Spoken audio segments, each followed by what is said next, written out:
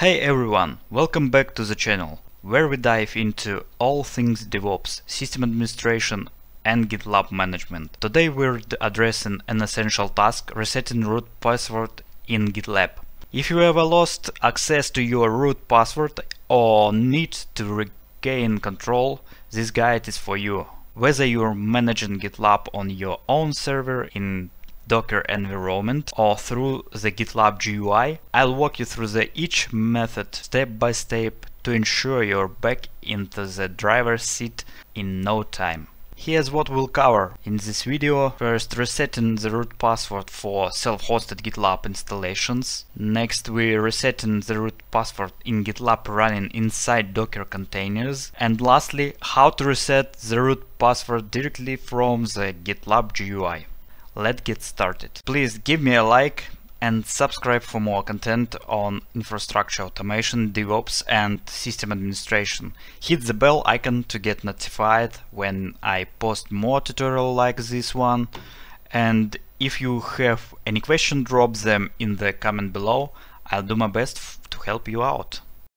Imagine one day you're trying to log into GitLab as a root administrator, but GitLab gives you an error invalid login or password.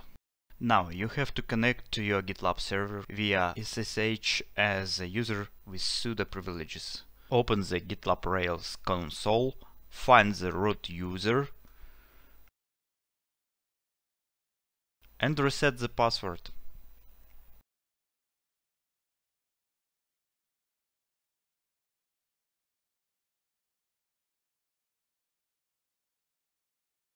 And exit the console.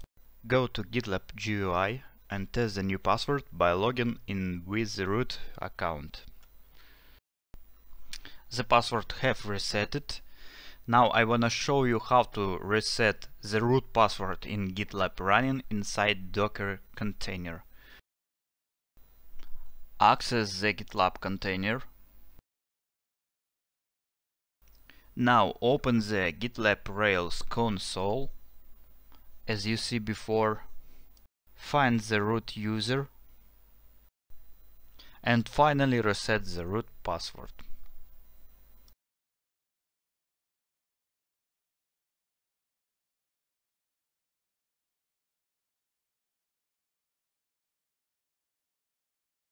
Now let's try to log in with new password. We have logged in it successfully now, as you can see. Now I want to demonstrate how to reset the root password using the GitLab GUI.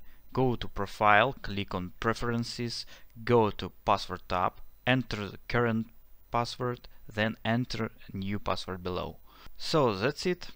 If you found this video helpful, make sure to hit the like button and subscribe for more in-depth attached content. Thanks for watching and I'll see you in the next video.